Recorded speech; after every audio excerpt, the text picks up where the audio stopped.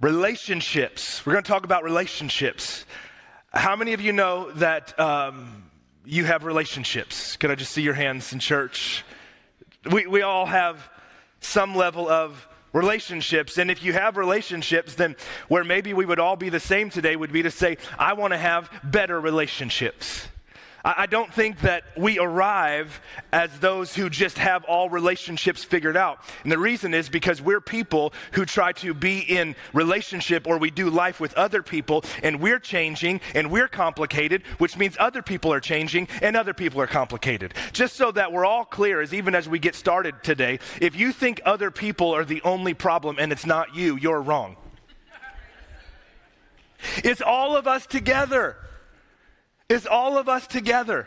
Now, it is true, some of us might be a little bit more complicated than the other. Don't look at your spouse or your kids or your parents or your friends today. That is true. But we're all in this together, right? We all play a part. And so we're going to carve out 3 weeks today, and then a couple other communicators on our team speaking the next couple of weeks to learn how could we have better relationships. Couple points I want you to write down before I even break this down a little bit more that I hope that we would get. The first is the quality of my relationships determine the quality of my life. The quality of my relationships determine the quality of my life. Jesus said the greatest commandments to love the Lord your God with all your heart, mind, soul, and strength. The second is like it, to love your neighbor as yourself. That relationship with others, what you might call, the peer-to-peer, the not the vertical to God, but the horizontal relationships with others. How well I do interacting with the rest of humanity determines the quality of my life. So therefore, I think it can be said, better relationships lead to a better life. Better relationships lead to a better life. If you think about the things that we're taught to study in school, I realize it's February, so our students in the room, like you're crushing it, You're like, okay, second semester just started, and I just love school. I know y'all love school, and we're glad for that. But you know what they don't teach us in school is how to have good relationships. And the truth is, if you want to be successful in life, while geometry might be important for 5 of us,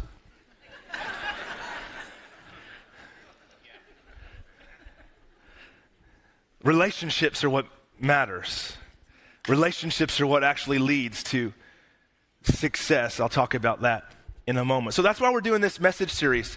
Often we study through the book of a Bible, and then a couple of times in the year we'll dive into a topic like this. And so we're going to be looking at relationships from 3 perspectives. Mark Batterson wrote a book maybe a couple years ago called Please, Sorry, Thanks. And so we're going to look at those 3 words in this series, looking at one of those words each week. Before we do, let's talk about words. Words are an interesting thing because they help you have relationships or they help you destroy relationships. Words are the thing that all of us have. They're the thing that put all of us on an equal, that's a new word.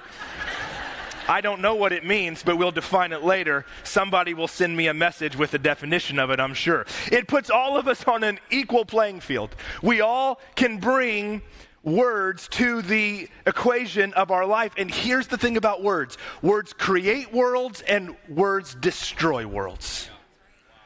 Our words are going to either create or they're going to destroy. This is true if you're 7, 17, 97, anywhere in the middle. Our words will create or our words will destroy. Proverbs chapter 18 says, death and life are in the power of the tongue, and those who love it will eat its fruit. I've said this many times. If you've been a part of our church, you've heard me say it. Sticks and stones may break my bones, but words can never hurt me is a complete lie.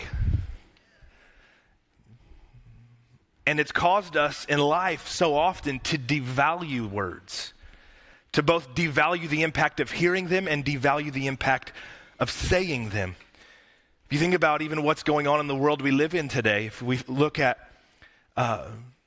university life, college, and the ideas that are being implanted in the generation that is in college, even the last 10 to 15 years, it's just words.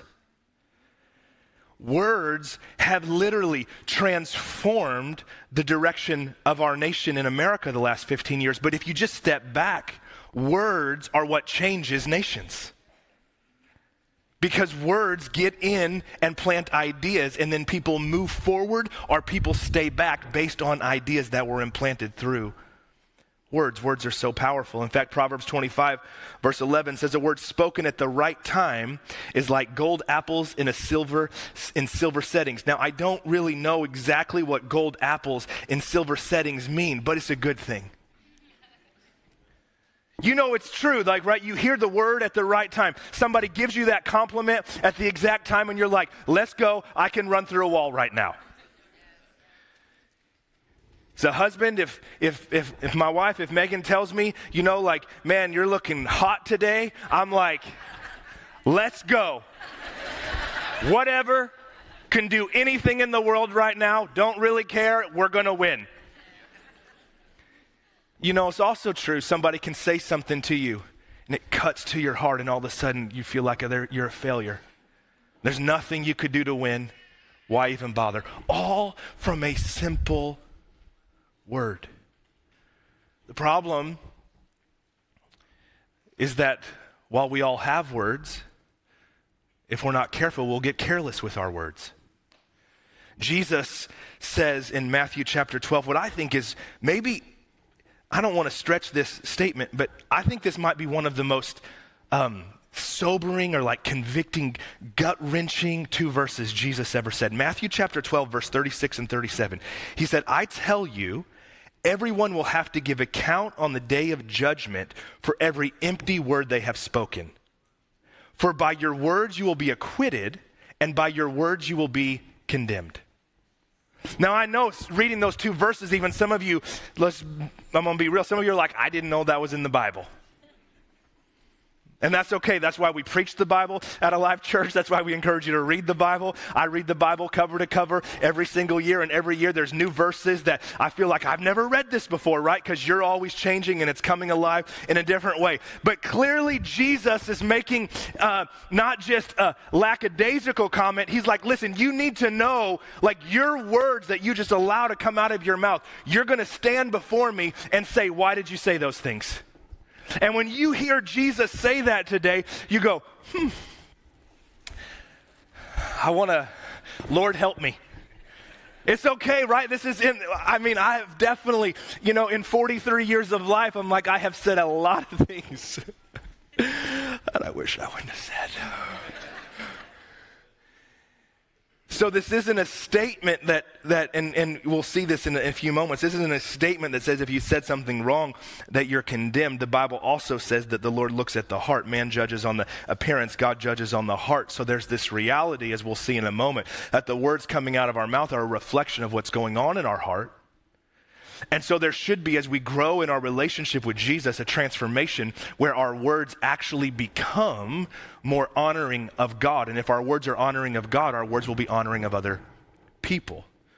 Words come from the overflow of what's inside of us. Words come from the heart, the Bible says. They come from what's going on inside. And every one of us in the room has said this before. I didn't mean to say that. And the truth is, we just didn't mean for people to hear us say that. Because it came out because it's in our heart. It came out because maybe there was a little bit of bitterness, maybe there was a little bit of anger, maybe there was a little bit of frustration, all real emotions and real things we have that took hold of our heart. They became stronger in our heart than the love or than the compassion we have for that person. And we said something that as soon as it came out, we knew it was like a cutting remark. We knew it was hurting, and we felt a little bit bad, and we said we didn't mean to say that, but the truth was, it's what was stirring in our heart. Jesus also said this in Luke 6, verse 43. No good tree bears bad fruit, nor does a bad tree bear good fruit. Each tree is recognized by its own fruit.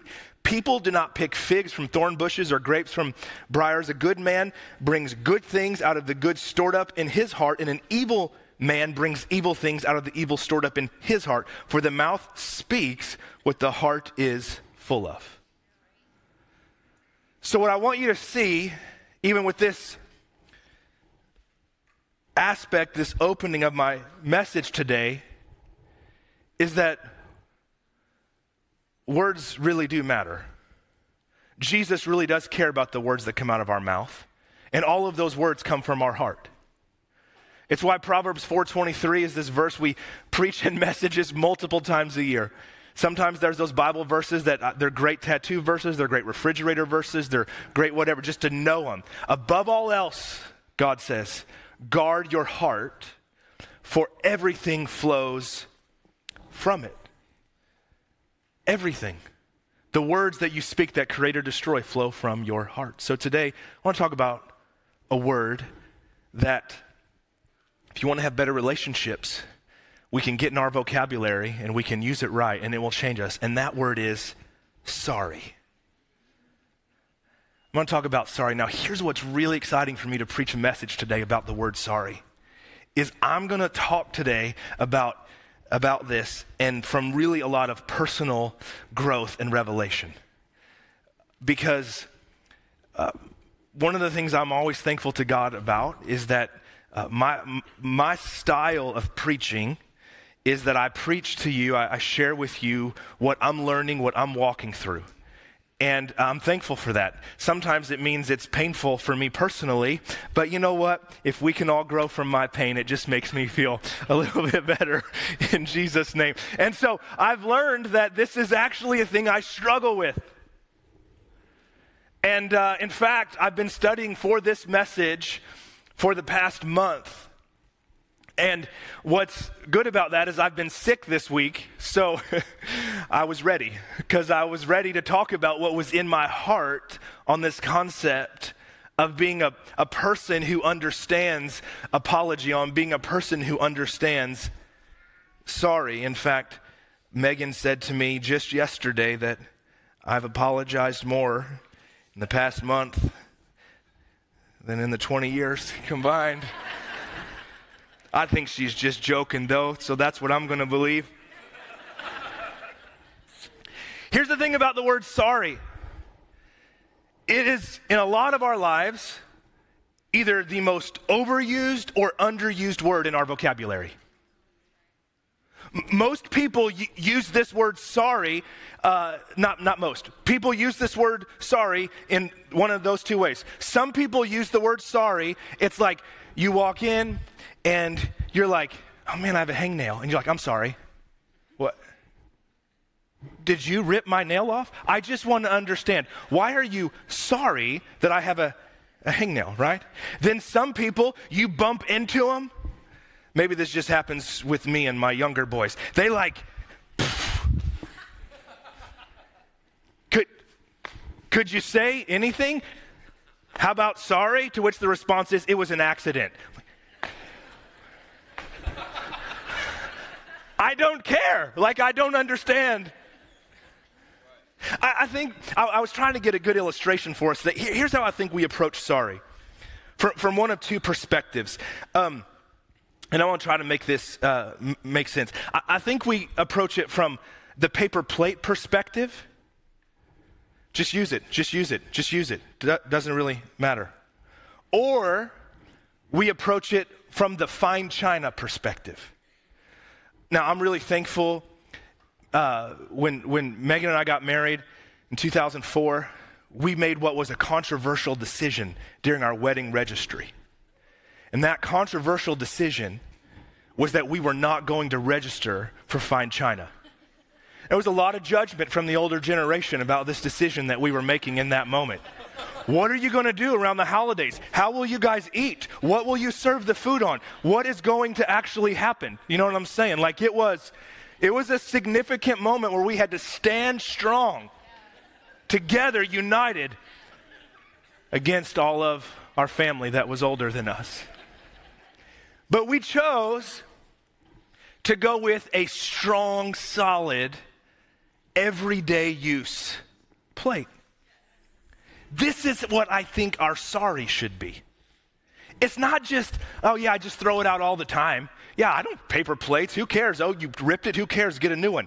But it's also not fine china that it comes out once a year. and yet it cost more than your wardrobe. It's useful every day, yet it's quality, it's sturdy, and it matters.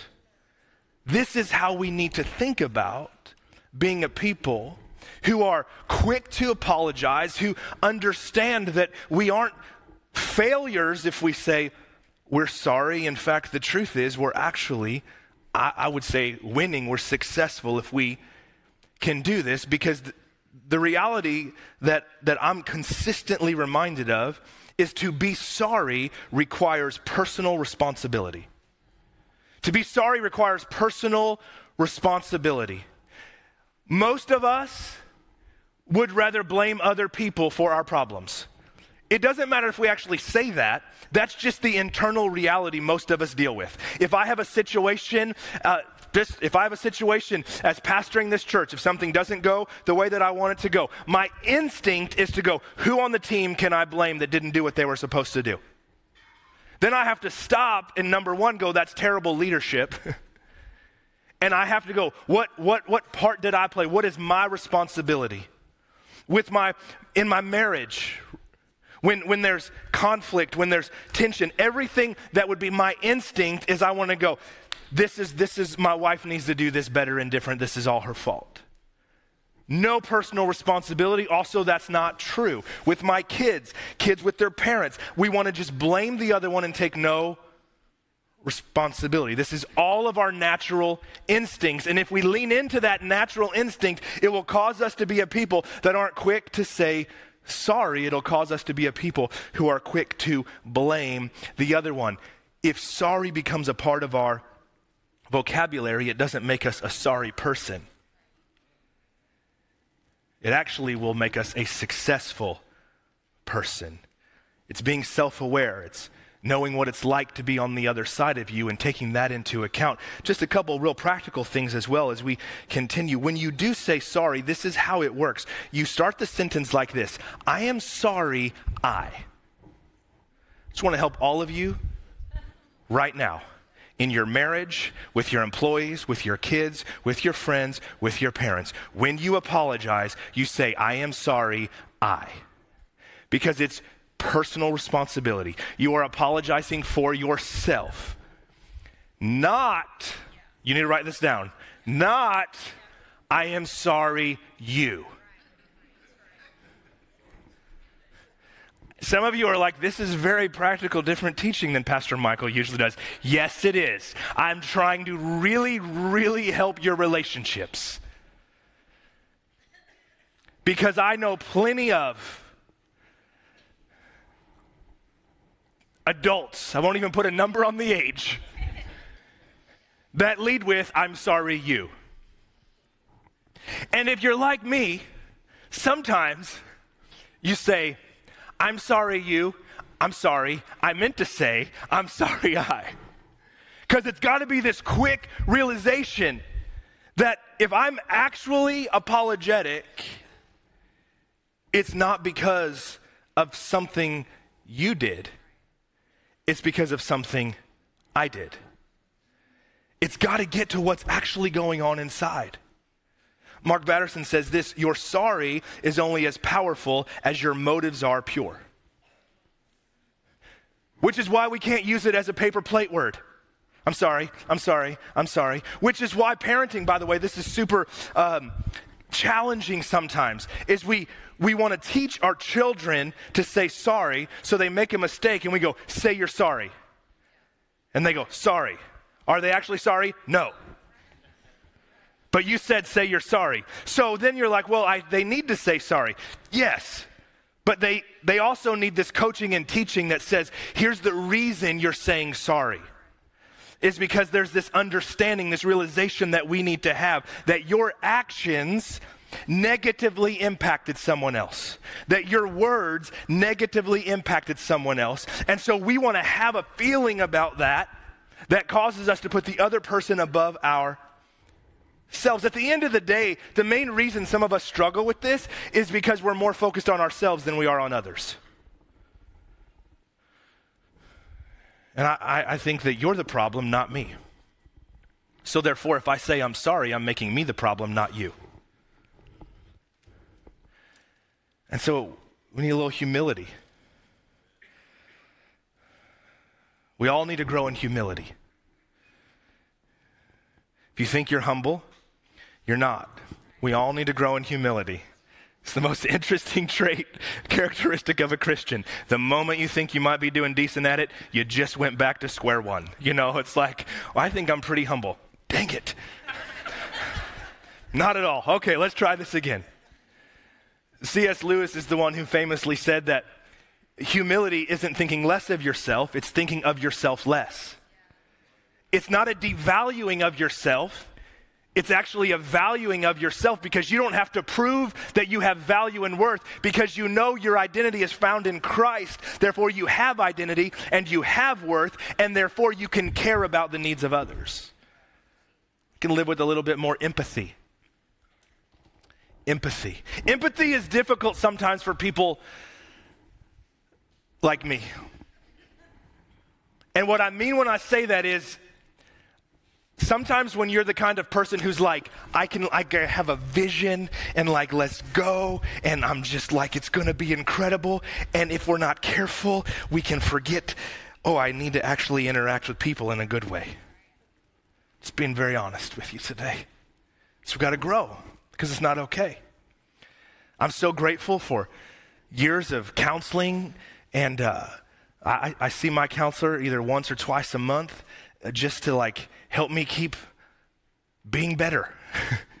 Because we're always discovering like, what is it about me? What's it like to be on the other side of me? How do I need to grow? So empathy is a huge thing. I wanted to give you this empathy map came across this past week. And so this empathy map gives you some questions to ask to help you understand how to respond in a situation. Because what's true is all of us are in situations when we can tell, right, something maybe isn't great, maybe something isn't right. In empathy maps, ask these questions. What do they think? What do they feel? What do they see? What do they hear? What do they say? And what do they do? It's this picture to take a break and take a moment in your marriage, with your friend, with your kids, coworkers, bosses, people especially you're in relationship with, and before being quick to make a determination that you know what the problem is or that you know how to solve it, instead to step back and go, wait, what's the complexity of everything that's going on with them right now? And this is where it can be challenging, especially for some of us today who maybe we would consider ourselves leaders or problem solvers, because we like to skip this step and just tell you what to do to fix your problem. It's a lack of empathy. When we have that lack of empathy, we're not actually trying to know what's wrong or going on with you, what is bothering you from our actions or what is bothering you in general. Instead, we just step in and we want to make sure we solve the problem. Without empathy, apologies are empty. Saying it without meaning it isn't the answer. We have to understand. It's this human reality. Dale Carnegie wrote this many years ago: about 15% of one's financial success is due to one's technical knowledge, and about 85% is due to skill in human engineering. Geometry, human relationships. Like, it's really great, if we can work a spreadsheet, which it really is great if you can work a spreadsheet. But how can you relate to people? Do we see people? Do we care about people? According to Goleman's EQ theory, I'm going to shorten this for time. He talks about just, right, your emotional quotient, your emotional health, your understanding of others. And he says people that have a high EQ, people that would have empathy, people that understand others, people that are thinking about others, they know precisely how their mental state influences the emotional reactions of those around them. People know how what's going on in my mind actually impacts the emotions of my spouse, of my kids, of my employees, my coworkers, of my boss. Your mind, your heart, right? It dictates what you're like, which then does have a reaction to the emotions of others. And we have to be careful here because we are responsible for our own emotions. But if someone is being a jerk to us, that matters. So I want to know, how am I impacting the people in my life? Am I impacting them positively or negatively? And I want to be okay with when I get feedback that says, hey, this wasn't necessarily super positive. Just a moment of ultimate vulnerability I want to share with you right here. I realized a couple of months ago that one of the reasons I have struggled in my history with being quick to say sorry is because I have some shame. And what happens when you have some shame is the lie you believe that you're not good. Right? Guilt is when you believe you did something not good. A feeling of shame is when you think it's your identity is not good. And so I realized that there's been seasons of my life, or there's times of my life when the reason I would struggle to apologize is because I think saying sorry confirms that I'm not good. So if I just withhold my sorry, then I can keep the blame on you and I don't have to take any personal responsibility and be perceived as the one who actually isn't good. So it's this internal lie that can manifest in any of our lives where we think taking responsibility for something we did actually makes us less than. Which just, again, bluntly has been what's been so great and healthy for me the last couple of months. And maybe you're like, you just figured that out. And I'm like, yes. Thank you for letting me be your pastor. Please don't leave the church. I'm a work in progress. You know what I'm saying? That's just the way it is. But it's so freeing and it's so healthy because I would have always told you, like, I don't have shame. Like, I'm a confident person. And I do think that I'm a confident person. But the moment I start to think my confidence is in me and instead of in God is the moment it becomes scary to take personal responsibility. To be sorry requires personal responsibility. That's self-awareness. And I promise you this, in your marriage, in your relationship with your friends, coworkers, again, all the people closest to us, what we need from each other is the other one to take personal responsibility. We cannot fix each other. Like, we can't fix each other. But with God's help, we can fix ourselves. You can't change your spouse. You can't change your parents. You can't change anybody. But you can be honest and you can be vulnerable. Brene Brown says, staying vulnerable is a risk we have to take if we want to experience connection. Is to be okay saying, man, I'm sorry that hurt you. I'm sorry I suck for doing this. Because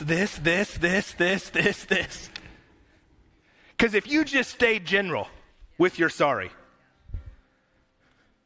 you aren't changing anything. It's just like when we talk to God and we're like, God, please forgive me for all my sins. Amen. Well, okay, on the cross, he did die for the sins of humanity. But repentance is when we come with a heart that is remorseful, that is sorry, when we say, God, please forgive me for the explosion that I had towards my kids today. I didn't demonstrate what you're like to them. Please forgive me.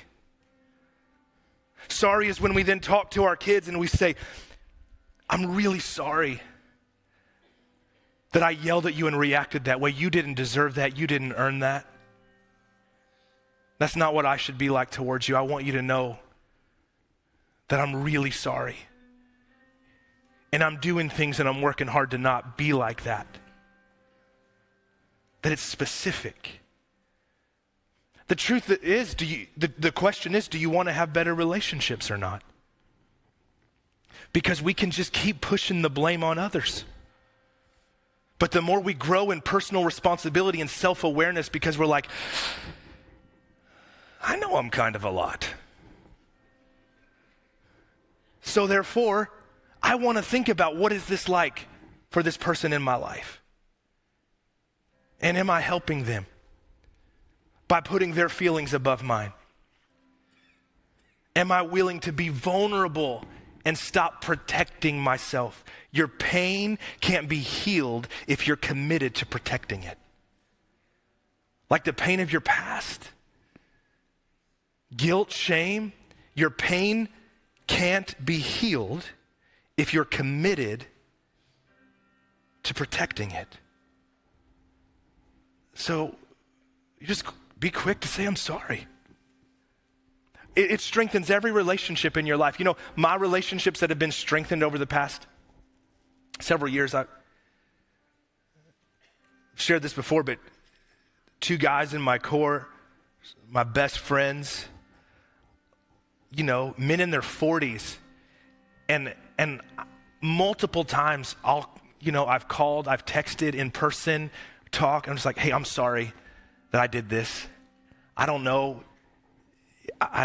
if you took it that way, but I just want to make sure you know I didn't mean to do that, and I'm sorry. And the first time I did it, several years ago, I was like, men don't do this. We're men.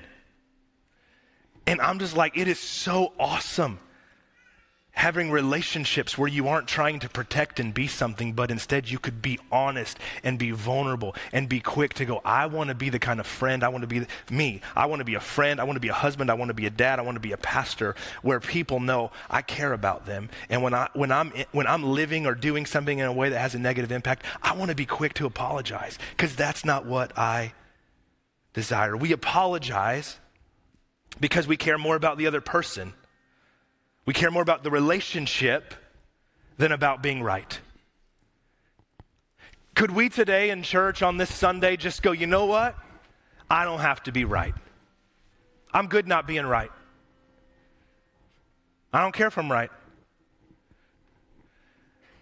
Come on, downtown Suffolk, Western Branch, those of you online, just go ahead. It's okay. Be like, I want you to hear yourself feel it. Say, I don't have to be right. I don't have to be right. I don't have to win every argument with my spouse. I don't have to be right. I'm not a failure if I'm not right. It takes incredible courage. It takes incredible courage to care more about the relationship than about being right. Because you have to realize you're not trying to gain value in yourself. You already have value set in place. So just a couple final quick thoughts, which means nothing, the word quick. The reason sorry is so important. Saying sorry sets you free. Because you're like, I don't have to wonder. You know how when you're like mad at somebody, and you know, maybe this has never happened to any of you, you know how like when you're mad at somebody that you're close to, and you know you're kind of being not nice to them? Like you know it, but you don't want to apologize and you don't want to not do it. But you're kind of mad at them, but then you're also mad at yourself because of how you're at. And you're just like, you're not free at all. But like there's this small part of you, but if I apologize, they win. So I can't. And then if I let them win, they're going to think they can just do this all the time. I can't let that happen because I'm God.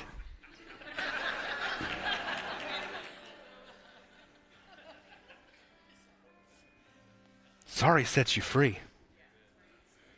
Withholding it is because you're trying to put yourself in the position of God. That's not a spot you or me were ever meant to try to live. That's a weight we were never meant to try to carry. Because while coming with that heart will set you free, understand this: forgiveness keeps you free.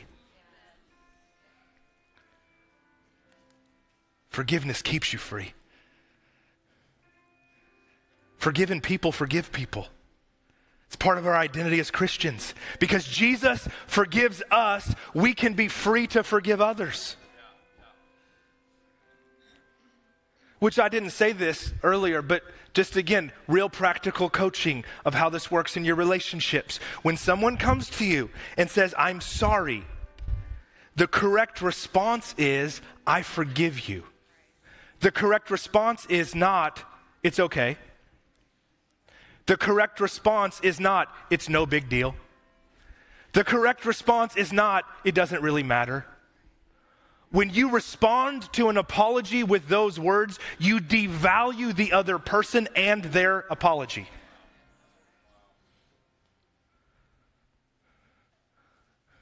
I never got taught this in school, all the way through seminary. Why are relationships so hard? Because we don't really know how to do them.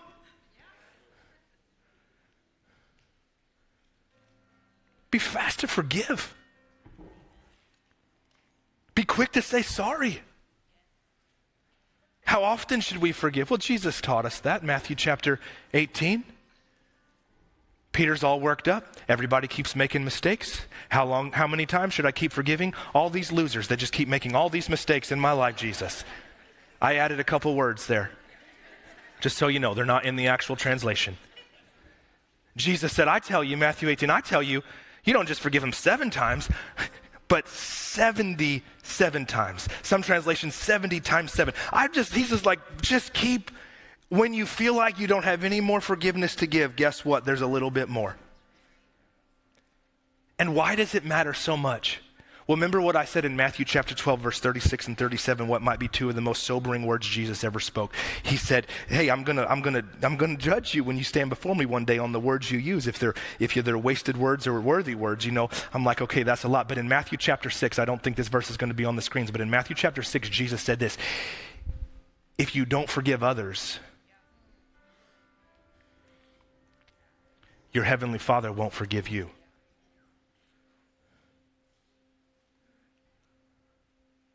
Well, but I just need them to do a little bit of repair work. No. The forgiveness is what keeps you free. What happens in a relationship, in the full restoration of relationships when there's been significant damage, is not the same thing as the need to be quick to apologize and quick to forgive. There's also work to do to repair the things that happen in those scenarios. But when I come with the right heart, I'm set up to be the person who actually experiences what God has. So for me personally and for us as a community, we want to have healthy relationships. We want to be in small groups having healthy relationships where we're vulnerable, where we're honest, where we're strengthening each other, where we're quick to be those who actually live the way Jesus called us to live. And we can only do it because Jesus forgave us. When you know you have nothing to prove, nothing at all to prove, you are free to say sorry and to forgive. And so across the room today, I just want to take a simple moment. I want to pray for each of us. I want to do 2 things. I want to pray for our relationships to be stronger. And I want to pray for people in the room today that you need the forgiveness that Jesus offers. Because when we don't know we've been forgiven by God, it's hard to forgive others. Because we're carrying something that Jesus wants to carry for us. Doesn't make life easy, but it does mean we can live free.